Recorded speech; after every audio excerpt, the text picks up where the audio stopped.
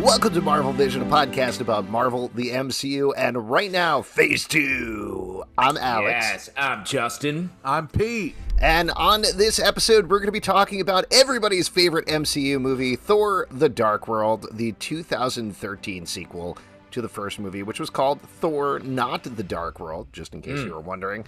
So this was released November 8th, 2013, directed by Alan Taylor, screenplay by Christopher Yost, Christopher Marcus, and Stephen McFeely, based on a story by Don Payne and Robert Rodat. Now, first of all, you probably Rodat was on this? Rodat. Nice. He wrote Rodat. Wrote ice. He wrote that. He wrote that. Rodat.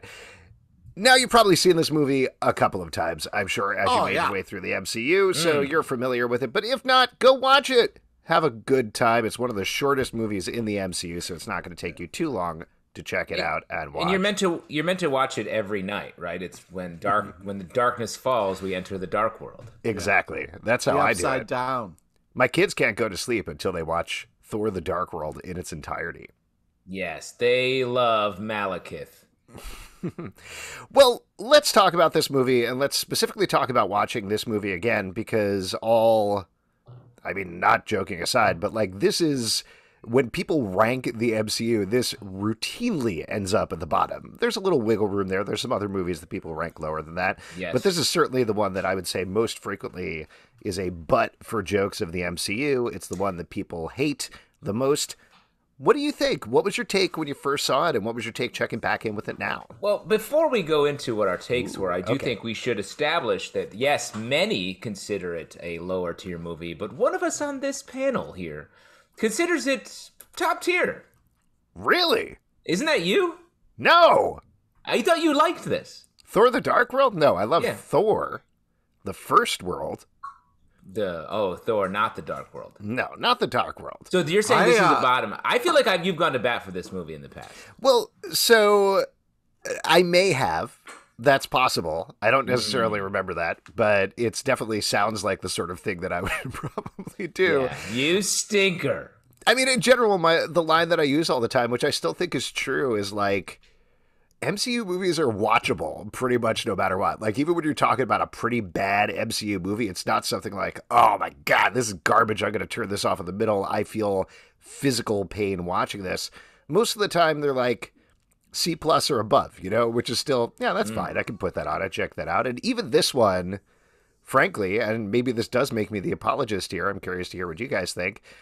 This is fine. It's not good, and it definitely got worse over time, and there's a lot of things that I think will be interesting to dive in and talk about, particularly given how we have been rewatching and talking about Phase 1 and the way we talked about Iron Man 3 last week with Adam Pally. I think some of the themes and weaknesses... Great up. Themes and weaknesses of the MCU definitely rear their head here again that we can talk about, but it's still watching the movie, the performers are good. It's fine. Some of the action is pretty good. I didn't have a problem watching it. I'm excited, actually. Sorry to cut you off, Pete. But I'm excited that we have the Aether here as our guest. Just that blood mist is just spinning all around us. Real quick, favorite cloud villains in comic book movies. Okay, what do you think? Well, you got Galactus, you got Hulk, you got this Aether, Loki, just regular Goliath, right? I'd put Goliath number one. Easily. No, just don't knock out regular clouds that ruin a lot of sunny beach days for us. Do we include Parallax from the Green Lantern movie? He has a face, but he's also a cloud. Here's my theory that I've published a lot. This is all one cloud, man. It's all one fucking cloud. Look around, see it's all in the cloud, man. It's the cloud. All these clouds are the cloud. That's where all my photos went. I gotta say, rewatching this, because my original watching it, I was like, oh, I don't like this movie. This isn't enjoyable. But watching it now, because of the other shows, it was great seeing Kat again. I was excited about her. I thought that was a fun addition to this. It's a little, also the rock monster was that's kind of like Korg. There was like a little Korg shout out that's coming Angry later. Korg gets wrecked in this. Yeah. Well, this Korg. is, just to give a little bit of context there for those of you that don't know the comics, this race is called the Cronins, and they first showed up in the very first appearance of Thor in Journey into Mystery number 83. So that's the race going on here. And then, of course, I think, like a lot of things, they improved the take on that when they got to Thor Ragnarok and introduced Korg, which is a much funnier, much more Well, fun since character. we are talking about movies, though, instead of comic Oh, books, I would okay. like to say that I would think the Rock Monster from Neverending Story is probably more closer relation to. I think That's a much more okay. salient and useful point, Pete. Thank you for making it. Yeah, real quick, These look rank like strong hands. rock monsters from movies. I'm gonna put The Rock from Fast Five probably number one. Like he is a straight up fucking that is, monster. in that you movie. cannot. Yeah, he's fully stoned Can't up. He outrock runs The through Rock. a wall. It's He's wild. cut. He's fully cut. He's definitely serious Korg. So this is interesting so far. It sounds like my estimation of this movie may have gone down since I first watched it. Pete's estimation has gone up. Justin, what Wow. about you? It all comes down to you. Interesting. Do I choose a side? Well, let me say two things first. One, this movie falls into a very distinct time period where Chris O'Dowd was like the dude to go to. Real Chris O'Dowd phase of our culture. Weird to see him there playing. He's sort of this generation's Bill Pullman. And I'm sorry to both of them to make that comparison. Oh man, Oh, jeez. come on! Isn't he? wow, that's There's not that some mean. show. This is absolutely terrible, but there's some show on I think like Sundance Now or something that's 10 minutes long, and it's about him and a woman, I'm forgetting who it is, who are going through a breakup. It might even be called The Breakup or something like that, and it's very good. So you're Really? absolutely right. He was definitely like one of those UK comics that people picked on and said, he's going to be a big star. Put him in every movie. He's going to be the comic relief in Thor in the Dark World. It didn't quite work out, but he's made a good career for himself anyway in the long term. And then my second point, this movie is the quantum of solace to Thor. It is like it feels like a hastily made movie where they didn't put in a lot of stakes or interesting character No, moments. they were put like, stakes. Let's keep. There was giant stakes in this movie. were- Metal The movie- stakes, and they needed a hammer to drive those stakes in. They beat Malekith with stakes. Yeah, Pete's this absolutely was right. all stakes. I That sounds disagree. like they misinterpreted the studio note. Like this needs more stakes. They were like, got right. it. Got it. Done. That's very funny. I think they no great character moments outside of a couple for Loki, really, which we end up seeing in the Loki series. The only valuable moments, I feel like, it was just like rush through and get as much story and plot like cranked through in this short run movie. So I don't know. It definitely feels like a forgettable movie. I feel like my opinion has maintained. I'm right in the middle. It's just like fine Classic Justin. and fine. So it's interesting that you mention the rushing to get the movie done, because I do think that without having been involved in the production process, obviously, but that seems to be pretty clearly the issue with this movie. Originally, they wanted to get Kenneth Branagh back to direct this movie again, which I think, nothing against Alan Taylor, who I'm sure is a very pleasant guy, but this does not have the visual flair of the first movie, which is something that I think whatever you think about the first Thor, Kenneth Branagh elevates it in terms of the direction. Alex is crying. Are you okay, He dude? loves I'm getting really Thor. choked up when I think about the first Thor, the movie that we all unilaterally agree is the best movie in the MCU. Nope. No, not. All right. Okay. We can discuss that off air, I guess, or I could edit this part out. But Kenneth Branagh, regardless, gives a visual flair to it that Alan Taylor does not. He didn't want to come back because they set a date for it. They were like, it's coming out on this date. This is when it's coming out. And he was like, I don't have enough time to do that. Thanks so I much. don't work that way. You'll have to wait until I am ready to direct this. Well, but to that Shakespeare. point, beyond the visual flair, there's also like the thing that actually very surprisingly worked, and maybe we debated this a little bit, but I think about the first Thor is he straddled that superhero Shakespeare line the way that he wanted to more often than not, and it does not work here at all. without Kenneth Branagh, somebody who actually understands that, they went to this guy named Brian Kirk, who had directed on Game of Thrones. He dropped out pretty quickly. Then they went to Patty Jenkins, who went on to direct Wonder Woman, of course, to huge success. And they didn't want to go with her vision of the movie. Like, she specifically left on reportedly good terms, but for creative differences, where she had a very different idea of the movie. She wanted to make it sort of this Romeo and Juliet thing where Thor and Jane wanted to be together. Odin didn't want it. And because they escaped to Earth, they accidentally released Malekith, and there's this whole plot there. So that it has consequences in terms of their romance. Stakes. Yeah, stakes. There you go. Instead of the giant stakes that they used. But she left because of that, and then they ended up bringing Alan Taylor, who was a well-regarded director on Game of Thrones, but that is a TV show that had set its own visual flair. And this is definitely reading between the lines, because nobody has really come out and said this, but it really seems like, in terms of production, in terms of post-production, this movie was a disaster. Nobody had a good time doing this movie. Everything was rushed. It seems like this was a director and a staff and everybody who didn't know what they were doing, a studio that was too tentative about things. Alan Taylor was upset about it because they changed so many things in post-production. The script changed, as you saw. They brought on Christopher Marcus and Stephen McFeely, who were writing Winter Soldier, which we'll talk about next week.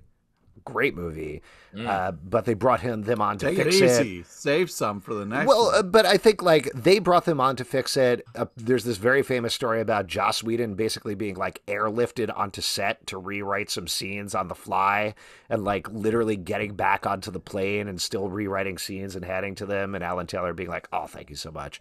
So it sounds like this was all over the place. And it really, to the points that you're making, Justin, I know I belabored that, but to your point, it shows on screen there's too many things that are happening in too many sections.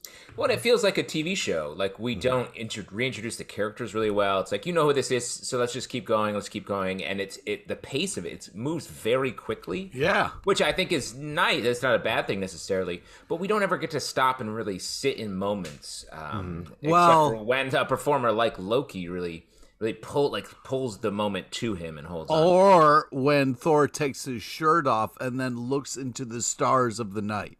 Well, let me say, at that scene, I also noticed Odin was like, humans are stupid. You need to stay here and wash your muscles in a standing towel bath. Yeah, I believe if I have my order right, and this is the only line that I wrote down for the movie, Odin says, "You must think I'm a piece of bread to be buttered so heavily." Yeah, he did say that. Oh, man, I love well-buttered bread.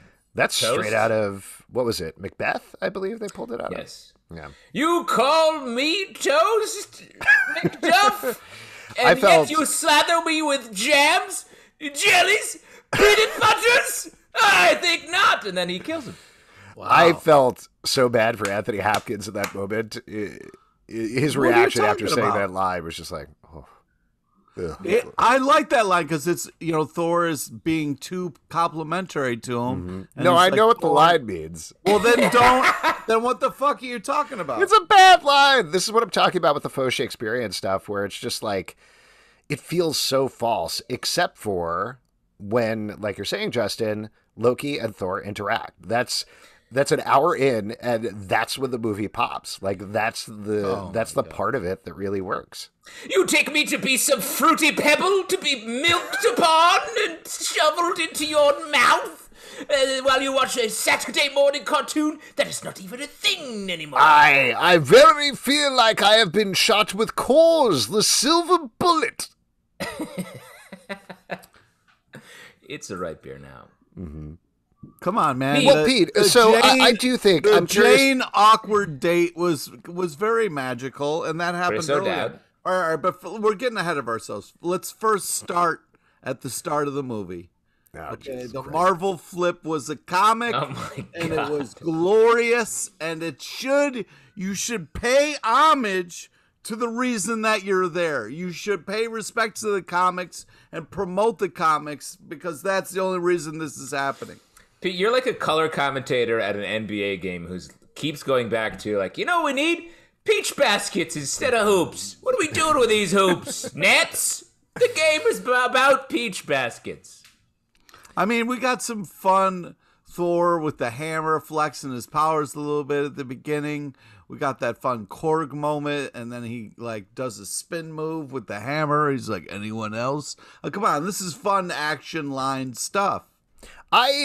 I do think there's fun moments in here. The main thing, and I know this is ridiculous, but the main thing I remember out of Thor: The Dark World, which I still think works as a moment, is Thor hanging up his hammer on the coat rack. Yeah, that was hysterical. That's a funny joke. In a very aggravating way, that was something that was improvised by Chris Hemsworth while he was playing around with the hammer on set, which, very much side note, but in the Ghostbusters with Melissa McCarthy and Kristen Wiig, one of my favorite movie scenes of all time, the My Cat scene, where he's interviewing with them, is all improvised by Chris Hemsworth. And I think that's the thing, again, with the Loki stuff that like really works here, is when you get Chris Hemsworth's charm out when he's working off of somebody or something, like whether it's him doing a funny moment like the hammer or when he's stammering to Jane at certain points. If only he had Jon Favreau to work with, it would have been... Well, or Kenneth Branagh. Like, I think Kenneth Branagh got the humor out of him in the Earthbound scenes in particular, and this just is too serious across the board, particularly when a lot of the stuff is dumb sci-fi nonsense. And I say that as somebody on a Marvel podcast.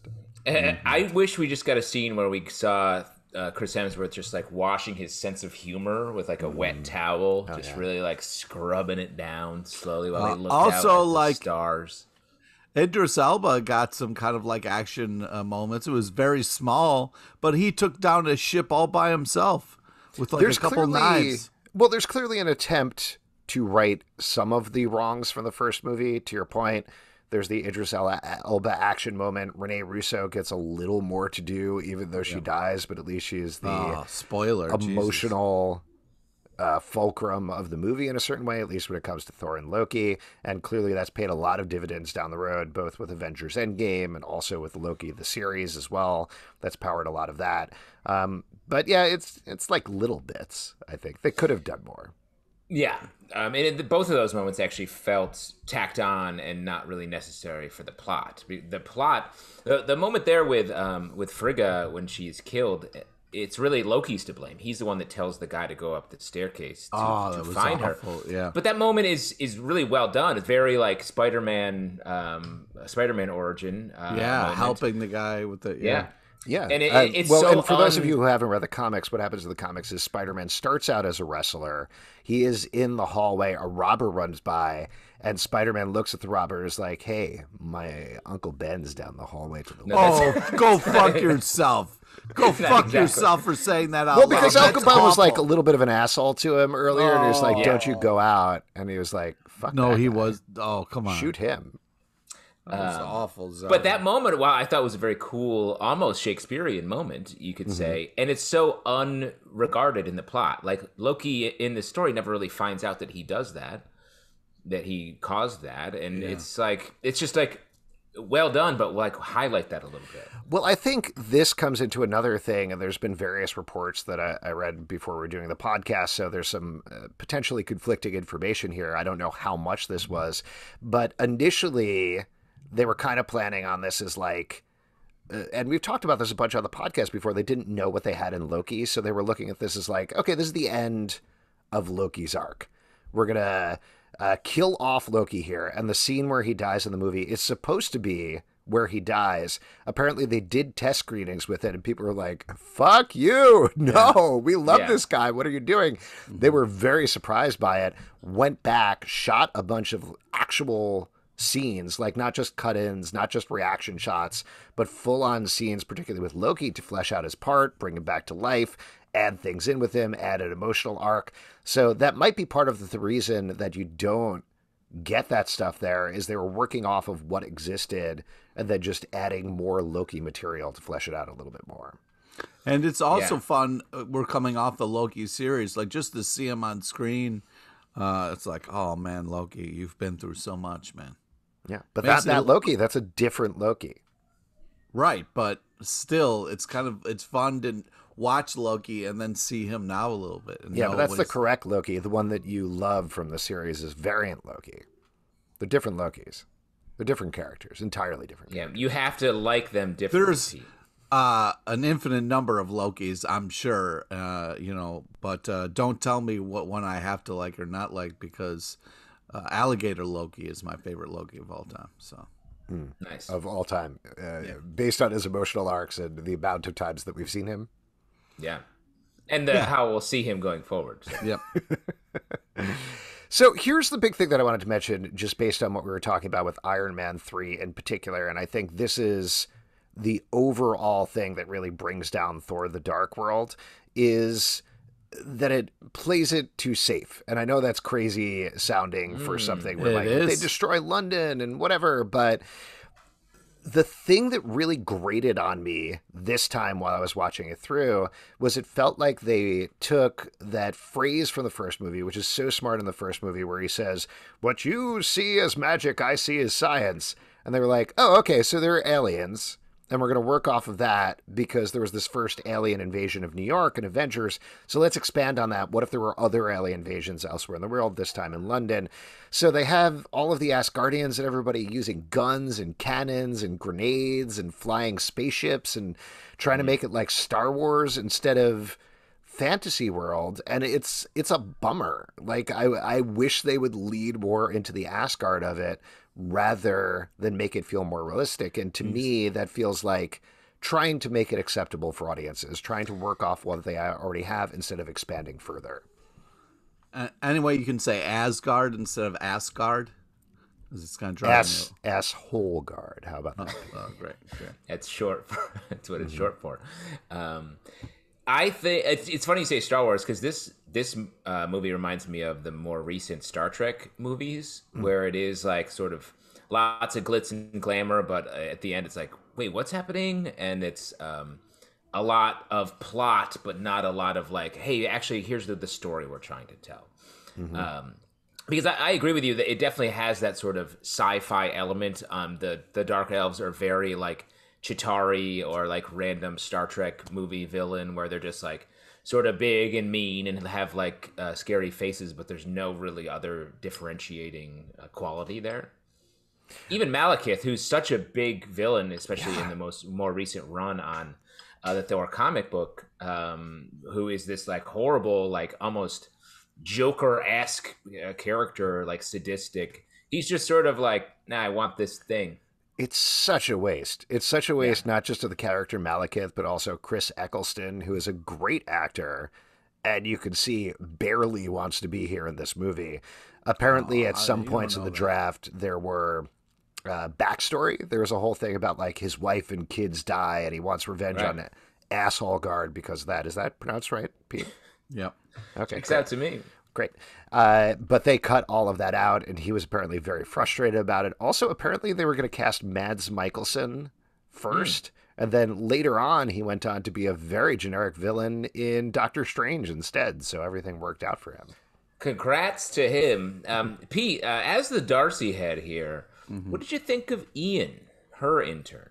Well, it was fun. And what did you think about the fact that she sexually assaulted and harassed her employee, her subordinate? Go ahead. Well, I hope that's not the case. That's her intern. Yeah, it is. But he did pick up a car and save her life. I think the emotions were high.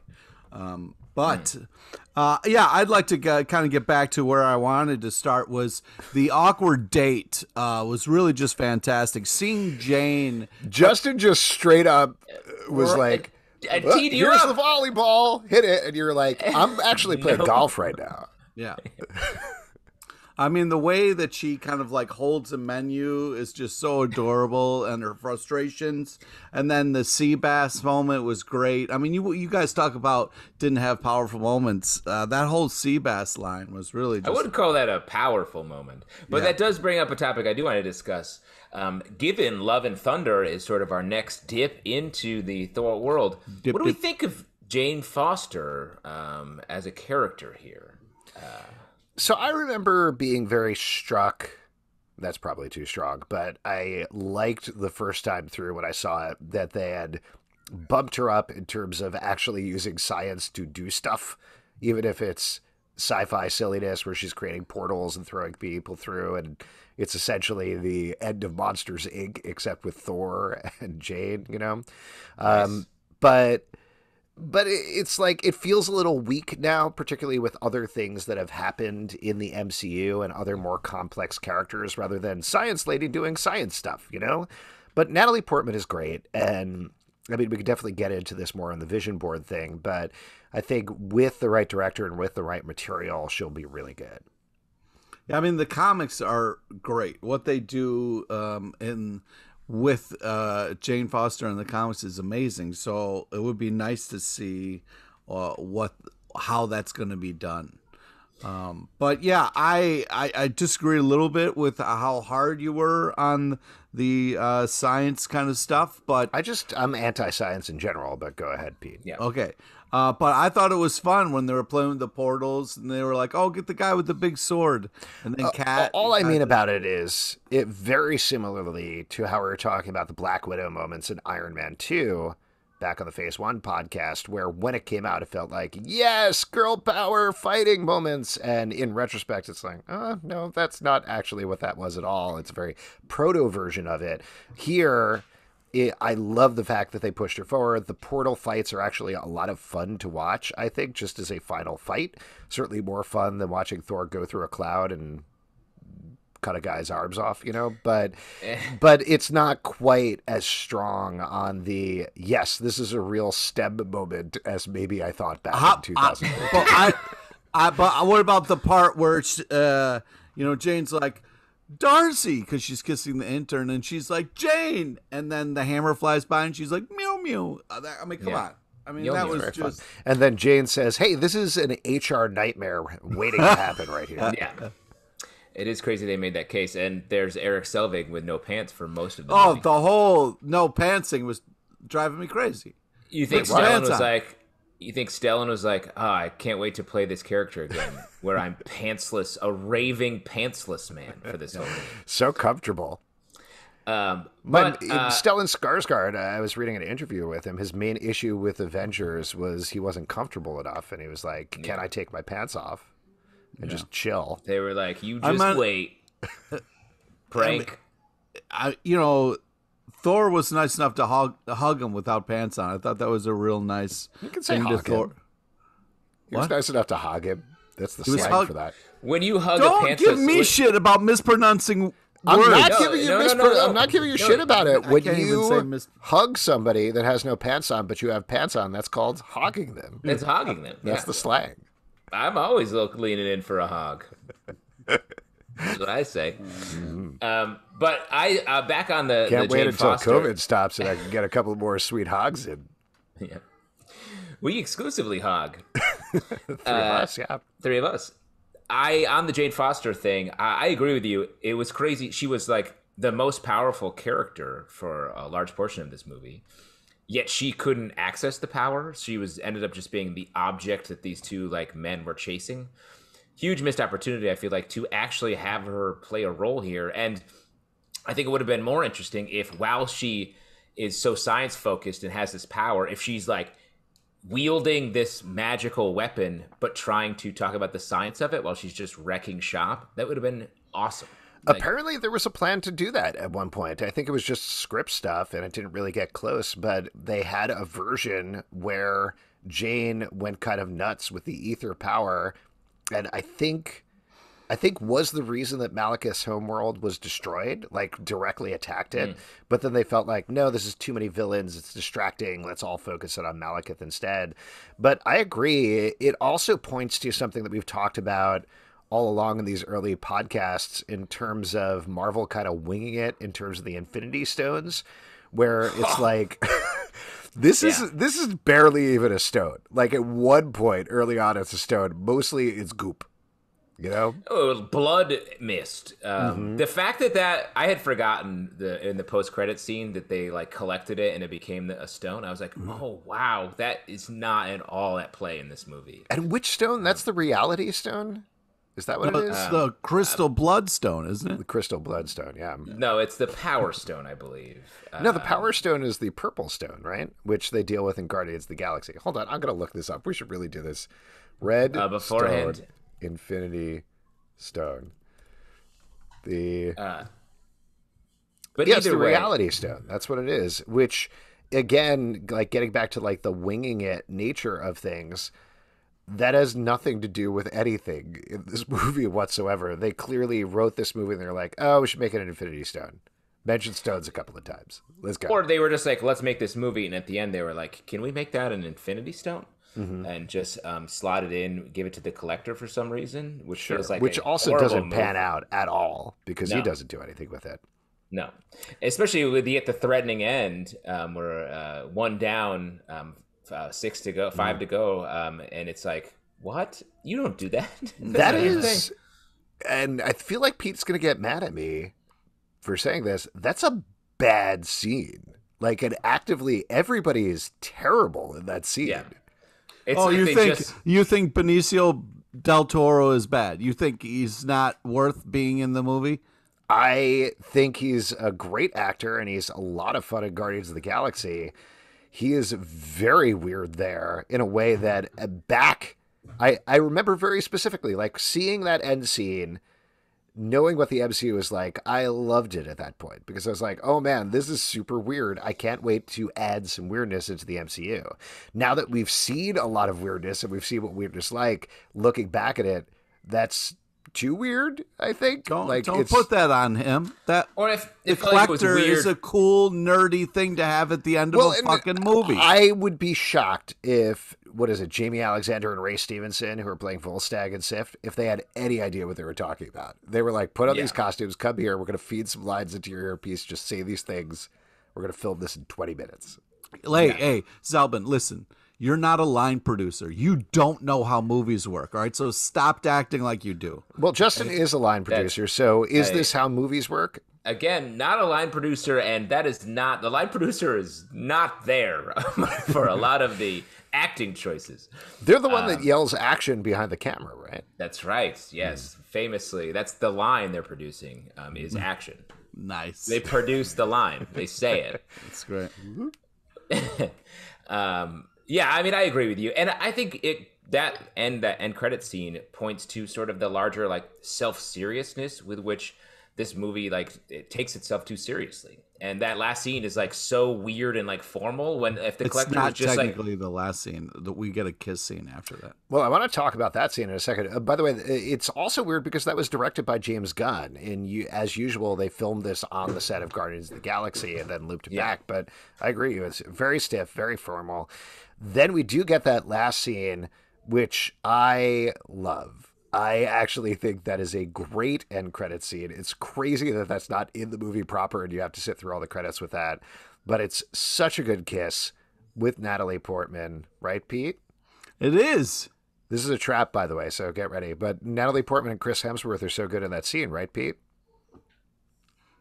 uh-oh. It's not Natalie Portman, Pete. That's not Natalie Portman in that scene. The reason the kiss is so good, it's actually Chris Hemsworth's real-life wife, Elsa Pataki, who's in that scene in a Natalie Portman costume because they couldn't get Natalie Portman back for the shoot, and that's why the kiss is so passionate in that scene. Isn't that crazy? That is crazy. You proud of yourself for setting me up like that? A little bit, yeah. Well, I'm sure Natalie would have done just as good as the job. Listen, man, I'm a real asshole guard. I don't know what to say. Yeah, I guess so. Other thoughts about this movie? Any other things that you guys want to shout out or call out in particular? Jane Foster slapping people was very enjoyable. I could have used a little bit more of that. I thought that was a lot of fun.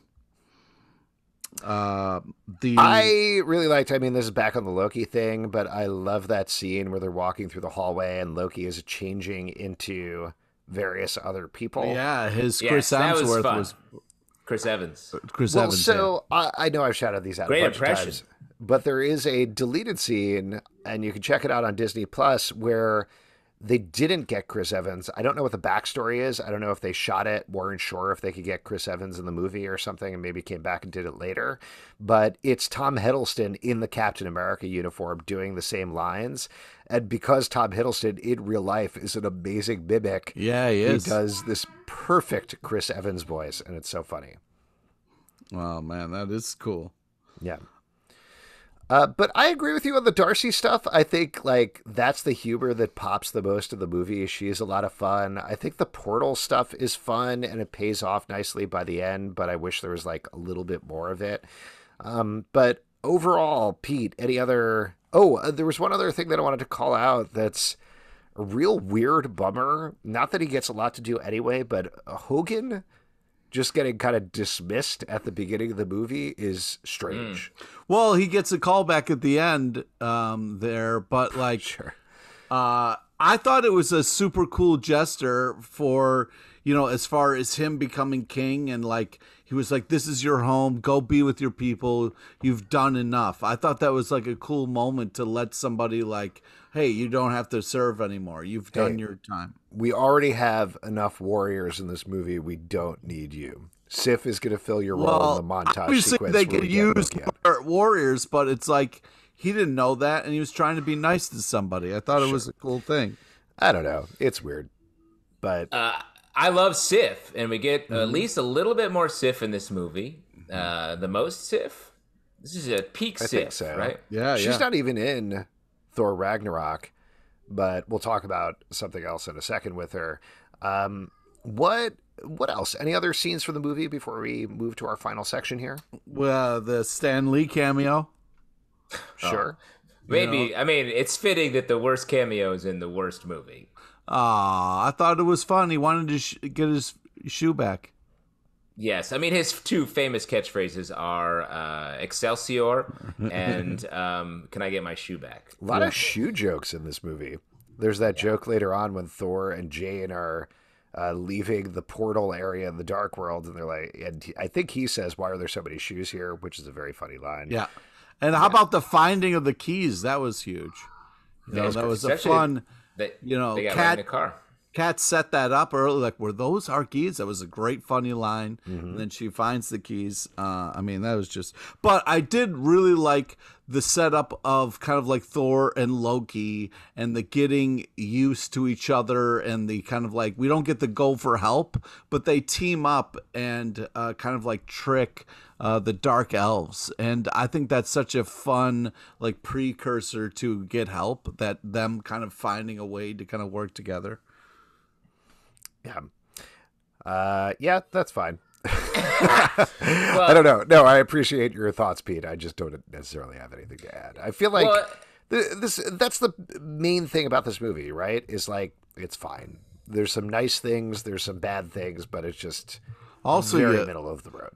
Mjolnir was working so hard in this movie, chasing Thor all over the place, and he's getting zapped around. You had to feel bad for the hammer. That's good. Like Mjolnir going around the cosmos as they fall through portals is exactly what should happen at the end of the movie, and I think they deliver on that very well. But what follows it, again, is just kind of where he's like, I can walk through a cloud.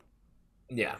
It's amazing that Mjolnir takes corners, and it's just like, let me respect the traffic Exactly. signals, really just moving I could around go through stuff. this building, but I won't. Yeah. Yes. And of course, the biggest thing about this episode is it really tied into that episode of Agents of S.H.I.E.L.D. that also, I believe, featured Sif, where the Agents of S.H.I.E.L.D. investigate the very same building, the very same library or wherever it was, and kind of look at some wreckage, and then some stuff goes wrong. And that's the most Sif that happens. She's actually in that episode and actually does things. It's amazing they were able to tie in the best show with the best Marvel movie. I mean, I'm surprised after this movie it wasn't more about that monster that just has to be chasing seagulls around, you know? Alex, you asked Seagulls? earlier what the most iconic moment of this movie, and I think it's the spaceship going into the dirt. The spaceship going through the water and then hitting the dirt and still going. Yeah. When I saw the trailer, I was like, that's cool. And at the end of the movie, I was like, that was cool. But that's about it. All right, let's turn to our vision board then, where we look forward. We've already talked about this a little bit. I don't think there's a lot of elements that they're going to pull off of here that we're necessarily going to see going forward in the MCU. Usually, Not going to pick up on any of the no threads. Dark Elves. We didn't even really talk about Curse, who's a great character from the Walt Simonson run of Thor, who gets very much misused here, and is a real bummer. But yeah, man, I don't know. I feel like maybe there's an opportunity with What If or something like that to do justice to the Dark Elves, potentially, or Malekith. No? Sorry, buddy. They're over. They're don't over. go back. Never reference it anyway. So the big thing that is Thor Love and Thunder, where we are going to see Jane Foster as Thor. We're also going to see Sif again. So it does feel like versus Thor Ragnarok that went very much afield and did its own thing and really was a World War or Planet Hulk movie with Thor stuck into it. This to me feels like, okay, we're looping back. We're getting back to all of the Asgard stuff that we should have been dealing with before. And I don't know. I'm excited to see how it pans out. I'm excited to see what they do with it. Well, I'm curious. I'm very excited for the movie. It's a long way off, unfortunately. Aw. But I do think, like Mjolnir, we're slowly calling it to us. It's just going to take the long way. I'm curious how they're going to, because I think we have this new like tone for Thor and the Thor movies, which are like funny. Thor is funny, not self-serious at all. Sort of like a god who is like post-god in a lot of ways. Is even more human than a lot of the humans he interacts with. And I'm curious how that tone is going to track with Jane Foster and Natalie Portman as Jane Foster, and just the tone of the whole movie in general, getting into this, sort of formal Shakespearean Asgard that we've set up in these first two movies. How are they going to sort of smash those two things together? Yeah. There's a quote. This was Taika Waititi, who's the director of this movie, directed Thor Ragnarok as well, directed Thor Love and Thunder, said, I've done some crazy shit in my life. I've lived like 10 lifetimes, but it's the craziest film I've ever done. If you wrote down all the elements of the film, it shouldn't make sense. It's almost like it shouldn't be made. If you walked into a room and said, I want this and this and this, who's in it? These people. What are you going to call it? Love and Thunder? I mean, you never work again. Maybe I won't after this, which I think points to what we're talking about, because it's got Jane Foster turning into a Thor. You've got Sif coming back. You've got... It looks like Thor is dressed up as Thunderstrike from the 90s or 2000s comics. You've got Guardians of the Galaxy are in it. There's so many things going on. Plus, you've got Christian Bale as Gore the God Butcher, which is this very serious, very intense storyline from Jason Aaron. You've got Russell Crowe playing Zeus. So many things happening. And Throg and Alligator Loki. Potentially. Maybe they tie in. Maybe there's going to be Loki as well. I don't know. But I don't know. I'm excited. Again, like they went away from it in the last Thor movie. I'd be kind of excited if they loop back to some of the emotional stuff from the first two Thor movies for this last one. I think this would be good. Here's my very from the hip prediction for those. I feel like we won't see much or any of Loki. It feels like Loki has sort of exited the Thor world, and I think that's fine. There's just too much going on in this movie that, based on what Alex just said. I bet Thor will have become unworthy before the movie even starts. I feel like our Thor may not pick up Mjolnir at all in Love and Thunder. Well, wasn't it? It was destroyed in the last movie, and he got right. whatever it's called, Jarnbjorn or anything, the axe. Yarnbjorn. I'm just saying, I don't think Chris Hemsworth will pick up the hammer. He's going to, and I feel like he might be played completely for comedic, the comedic side of it, where he is Thunderstrike, being this like sort of vigilante, maybe like very much front of camera vigilante, like I'm on the street fighting for you. I'm Thunderstrike, stuff like that. I think that would be fun. Pete, one element we don't know about. Pete, do you think Darcy is going to come back? Yes, 100%. Absolutely. There's no question. And Chris O'Dowd. Oh, Ian? Will Ian be back? Who cares? After his settlement from his sexual harassment suit. And Pete, do you hate Ian because you wish you were Ian? Kissing those. Do you hate Andrew WK because you wish you were Andrew WK in real life, who is romancing Kat Dennings? Don't put real stuff into stuff, bro. They're engaged. That's You great gotta for stop, them. Pete. Yo, You gotta stop writing them. I mean, we've had Andrew WK on the show a couple times back in the day. Like they must have a wild conversations all the time. All the time. And I think they go a little something like this. Yeah. Party. Meow meow, party, meow meow, meow meow, party. That's how they talk, I think. All right, folks, I think we're going to wrap up this episode and talking about, again, everybody's favorite movie, Thor: The Dark World. If you'd like to support this podcast, patreon.com/Comic Book Club. Also, we do a live show every Tuesday night at 7 p.m. to Crowdcast and YouTube. Come hang out. We would love to chat with you about the MCU. iTunes, Android, Spotify, Stitcher, or the app of your choice to subscribe, listen, and follow the show at Marvel Vision Pod on Twitter, Instagram, and Facebook. ComicBookClubLive.com for this podcast and more. Until next time, stay marvelous. You dare speak to me as some pancake? Flattened and flipped in a pan and then slathered in a goopy little syrup? How dare you? I am to be buttered.